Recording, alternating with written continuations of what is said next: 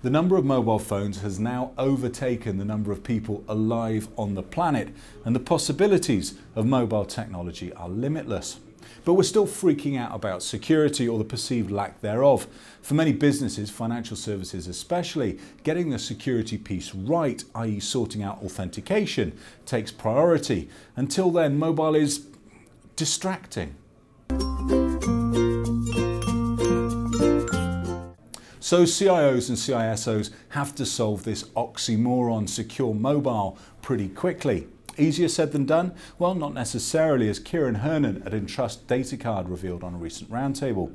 He says you can simply implement a multifactorial authentication solution and embed it into your mobile. That simplifies the authentication process and improves the user experience. And that's when security gets as sexy as security gets, when it not only makes things safer, but also becomes an enabler for companies hoping to improve their relationships with their customers. That's when you can leverage the endless opportunities mobile technology presents. Mobile identity will simplify business, e-banking and e-government. Things like Apple Pay and mobile wallets are already here. And the digital certificate on a smart card can go into your mobile to get you into your office or start your car. Anything is possible with multifactorial authentication, apart from getting laid.